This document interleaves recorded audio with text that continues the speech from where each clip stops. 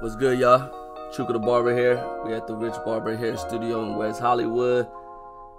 Today I got this 11-minute fade for y'all. So we're gonna get started with the Pro Rich Collection DHT blocking shampoo and conditioner.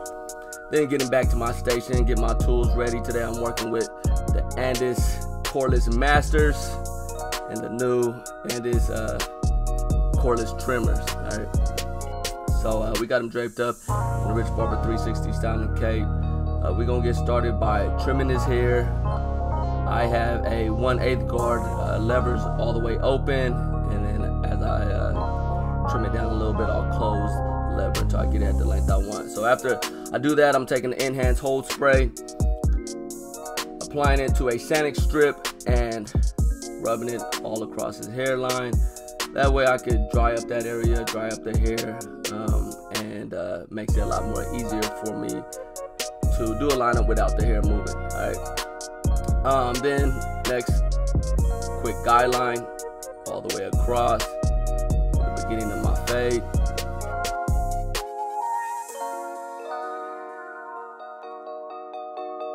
Now, if you want sharper lines and closer shaves and just overall better performance with any professional trimmer, grab yourself a 1-minute blade modifier.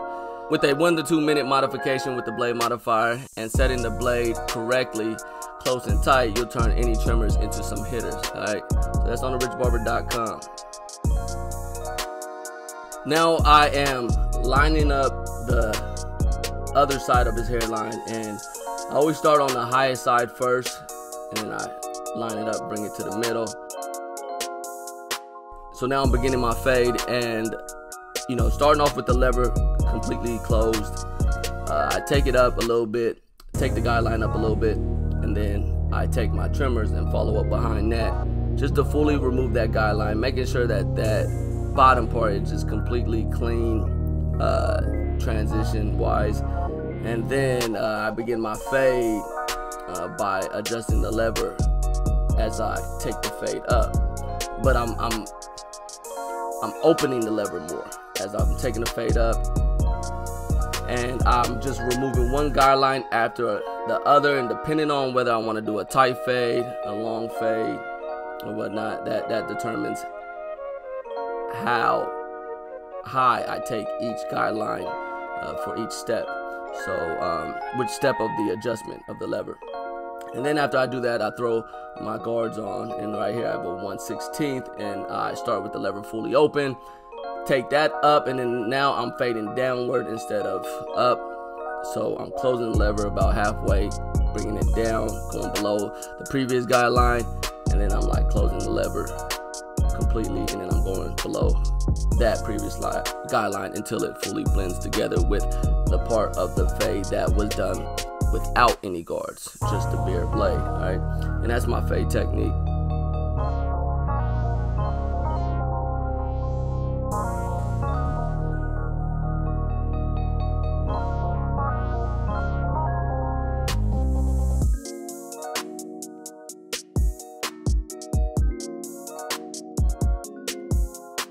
Now I have a 1/8 guard on the clippers, and I am doing just like I did with the 1/16, starting with the lever all the way open, taking it up, but this time all the way up into the crown area, and as I work my way down, I'm closing the lever until I blend it into the previous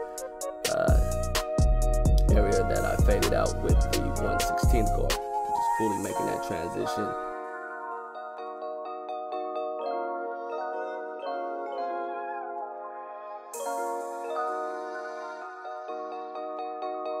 Now this part right here is very important. It's important that you fade, because I fade half of the head and then I fade the other half, right? But the back gotta be fade into the other side. So you wanna make sure you bring that fade all the way over. Make sure that blend, that transition is faded all the way up into the other side. And go like deep into it, like go all the way into it, so that it actually fades evenly. So there's a couple ways you can go about this. You can fade half the head, like say for instance we're fading the left, and then you go fade the right, and while you're fading the right, as you're working your guidelines, you can take them all the way over to connect to the opposite side, right? You can take it all the way to the right, the left side. Or you can fade the left side, the right side, and then work the back into both sides. So whatever you prefer. As of right now in this video, I'm kind of doing the second scenario for the most part.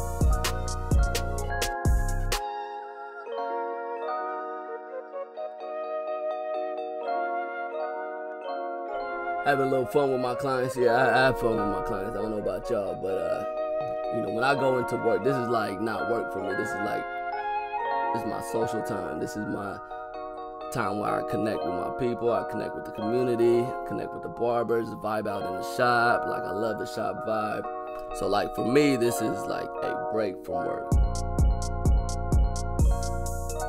Now we're doing a little touch-up work, some detail work, making sure that fade is flawless, using the edge of the clipper, just slicing through, knocking out dark spots.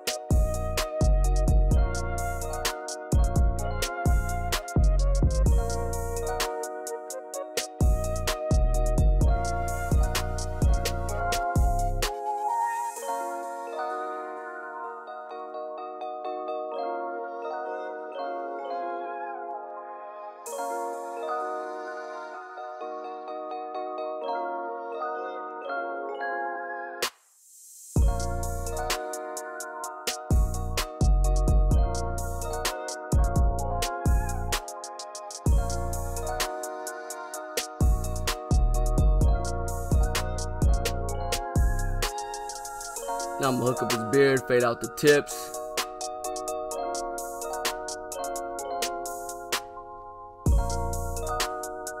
I'm pretty much keeping this length that he has. And we're just gonna fade out those tips. Line it up.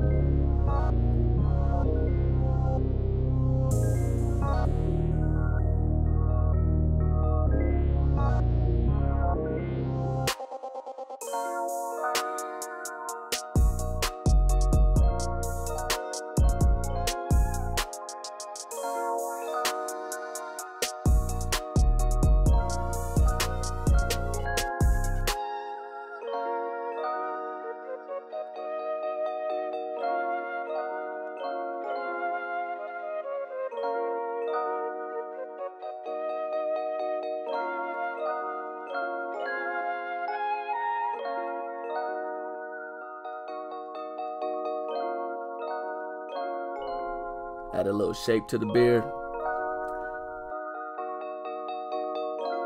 And now I'm just touching up the hairline, getting it right where I want it before I add the enhanced hair fibers. So if you want to know how I feel about these trimmers, I fucking love these trimmers. Like, Andis did it right with these. I don't think they did anything wrong. Like, they got these motherfuckers on point. But now we're gonna take the Rich Barber razor holder, hit the hairline.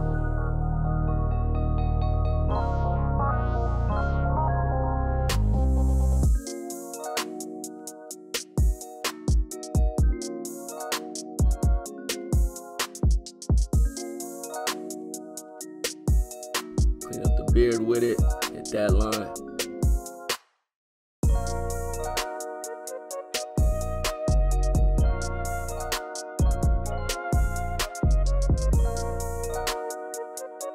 Now I'm taking the Enhanced Pro Barber Kit 2, the whole full kit with the whole spray, which I just applied. Then taking the clear application card, which comes with it.